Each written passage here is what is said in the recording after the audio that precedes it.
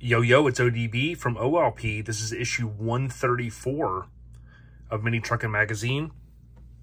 It's a good one. This one's February 2003. It's hard to believe that basically we just passed the 20th anniversary of this issue. Rest in peace to the great Ernie Macias. There's a lot to talk about. Now, I know some of you are going to say, yo, ODB, you missed issue 133. Technically, I did issue 133 prior. About a year ago, we launched the Time Machine merchandise, which was the 20th anniversary of the debut of Time Machine. And this issue flip through is in the playlist for 2003. So this is the January issue here, issue 133. Again, it's in the playlist. All of these flip throughs are. So if you've watched these kind of in chronological order, or if you're new to that channel, go back and check this one out. It's a good one. Possibly, off the top of my head, I think it's the only issue where it's a cover truck and insert photo. Pretty sick. The Back to the Future type theme there. Awesome stuff. So I'm going to put this over here. There's another issue that I'll tie in that ties into this cover as well. So the tilt bed Mitsubishi Mighty Max. Ernie loved the Mighty Max trucks. I believe, going from memory, I think it was Showfest 03. So around this time, about a month prior to the recording of this, 20 years ago, I met Ernie, got a chance to hang out with him. We were riding in the back of a dually. I think it was a Severed, Oklahoma truck, real low 3500. And we were having a good time in the good old days. And Ernie looks at me and goes, man, this guy's crazy, talking about me.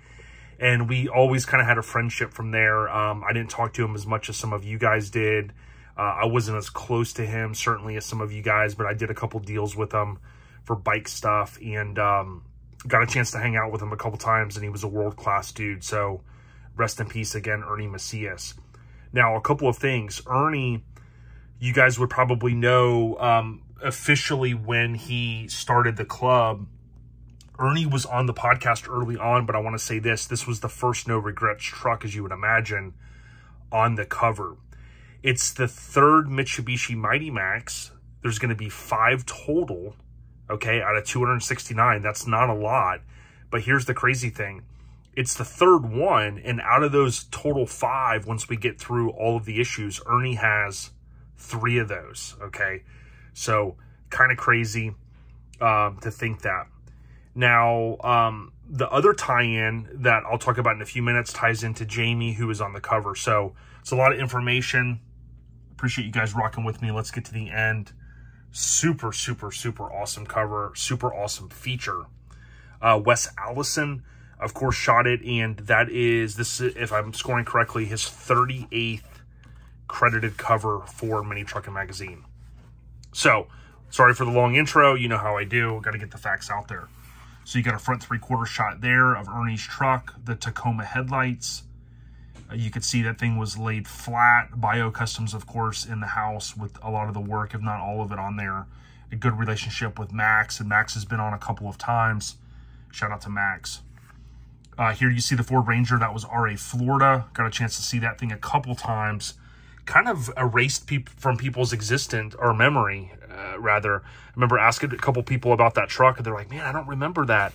I'm like, dude, how do you not remember that one, man? Thing is awesome.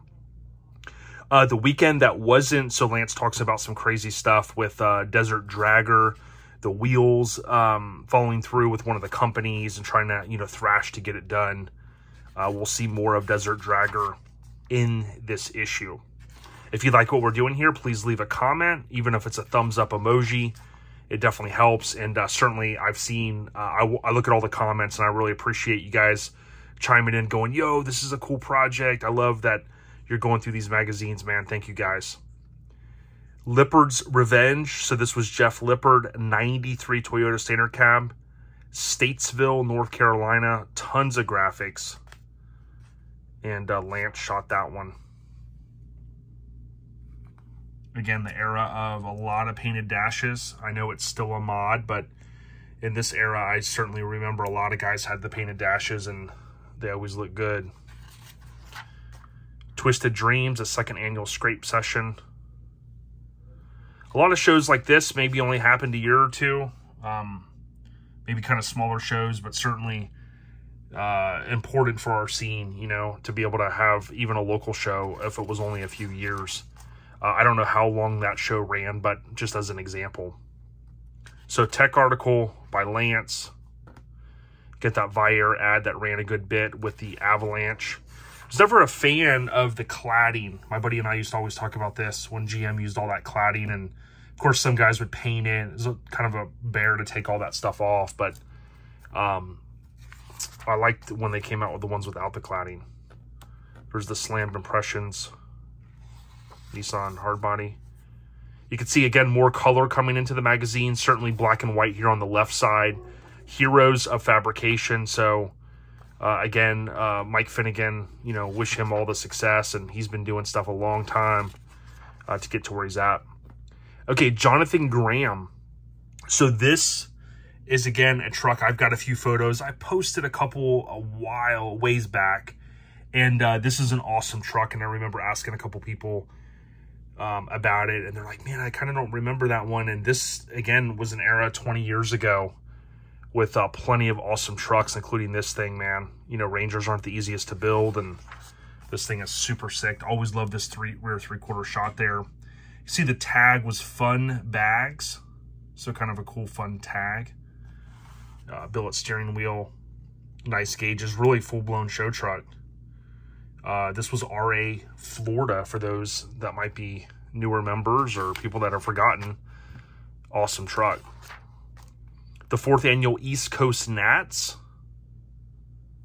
So here you can see it's going to tie in the Mini Truckin Graffiti, but there's Danny Rose S10. So I'll talk more about that here in just a moment, but you can see there some of the trucks, including the Mitsubishi Mighty Max. Again, left side, you can see color, right side, no color. And that's just because they're getting closer to all color, but not yet. It's crazy to think, as I say that so many times, that we're still not in color 20 years ago, but with printing cost and things like that and trying to, you know, maintain a magazine, certainly that would have been a big thing, budget-wise. No regrets. Ernie Macias hits the big time.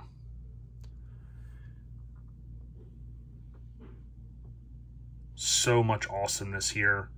Really loved how they did this. They tied in on his back logo.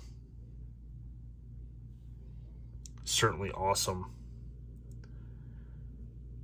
Alba wheels, one of 2 cover trucks that'll end up with Alba wheels.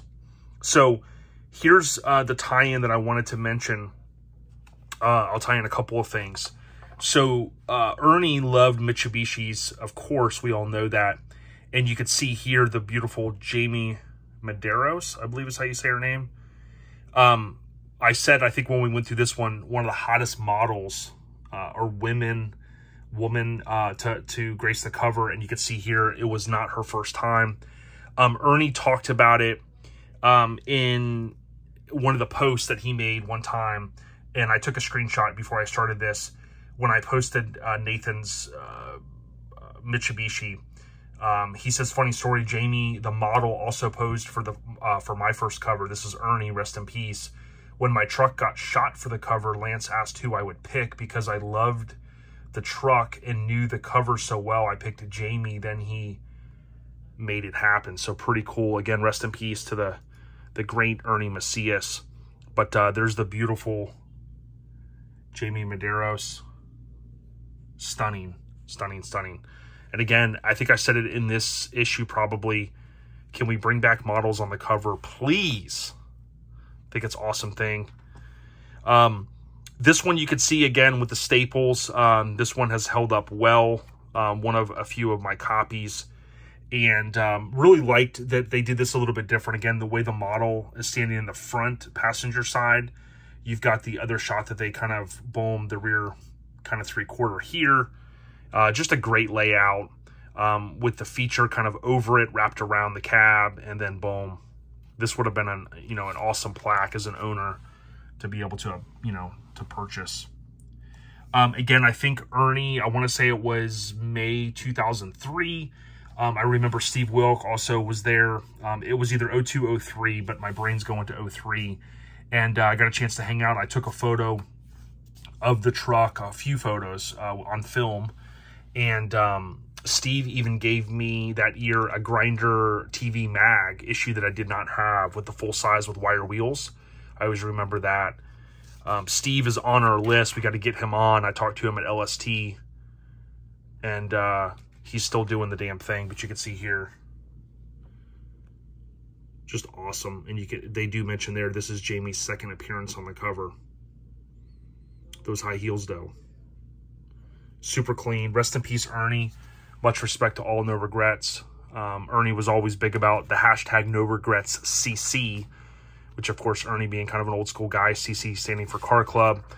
So we always hashtag that in his honor, no regrets CC on Instagram. If you tap on it, you'll see all their awesome members rides. All right, Texas Heat Wave 13, back to Austin. They had, I think, bounced around a couple times. There's the famous Ranger. This is the one I've mentioned a couple times. I sometimes get these Isuzus mixed up. This was pretty cool because if you look there, you see the door handle. They dropped it to the bottom. So out of sight, out of mind somewhat from the top. You know, how many people walk up to a body drop truck and realize it was down there. But just still made easy access to get in if, you know, versus maybe having shaved. You can see here the Ranger from Pebble Pushers. Here, this Isuzu from Pebble Pushers. I got some photos of it back in the day. Super clean. I think it had the Passport dash in it. All painted. Awesome stuff. Here you can see the shaved body line, and then this famous Mazda. But Heatwave brought out the heat, pun intended. And I only got to go the 1 year, but I had a good time. It was hot, of course. You can see the Ranger. You see Frank's truck, another one here. We saw this one at Spring Break 1 year and saw that at Heatwave. You can see a lot of black and white, and kind of takes a little bit away from some of the awesomeness of these trucks. This is the one I was talking about here. The Migo fenders, I think it is. And then Pebble Pushers got a lot of love that year. This thing is crazy. I talked to the owner a couple times. He'd put a flamingo sometimes hanging out in the fender well. There is the cover truck. I posted that cover recently, and a lot of people, including the original owner, Mike, chimed in and kind of said it's no longer in existence. Some of the parts, I guess, technically are, but it's crazy, you know, to be able to post something and see so many different people chime in, and people saying, hey, man, that truck's etched in my mind because that's when I got into mini trucking, and so on and so forth. Here is Sled Supreme Dustin Hedges 9.4 S10. Again, another awesome feature, something a little bit different. Kind of that front and center, boom, that top photo. And then you've got, you know, 4 nice photos here, just kind of for a 2-page feature. Boom, right in your face. Again, a couple of guys, including, we saw it on Suicidal Toy, running the zebra print, the rag top, Phantom Grill. A little bit different of an S10 build, I think, with that front end and whatnot, but man, certainly deserving of a feature. Dragging at speed, actually more than a 2-page, a 3-page feature. Crazy dash. Awesome stuff. I loved when guys did things that were a little bit different, you know. Who cares if it was well received by the masses, you know? You're doing the damn thing. Tacoma. If you like what we're doing here, check out OLP via any podcast app.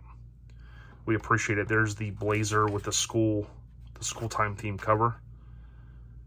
This is Michael and Tiffany Jeffries 86 Mazda B 2000 total Outcast. Phantom Grill. Crazy graphics. Cool feature. You can see the sky and stuff, all of that. The tools starting to come in and be used a little bit more for the layouts and whatnot. DIY phenomenon. White face gauges. Tons going on in the bed and the engine bay. Of course, on Droz, Hydros. drag ready, so a little bit more color in the tech articles by Lance. Here is Project Desert Dragger Part 3, the final smackdown. So this ties into Lance's editorial. A lot of work, you know, working back with different shops, trying to get it done. It would go on to be at, what, SEMA, I think, this year, 03? I know Charles Armstrong's truck was there too. I think it was 02, 03. Maybe 02. I get the years mixed up a little bit. But I remember it was in the Viair booth. Pretty cool here to see how low it was on the trailer. Cool stuff.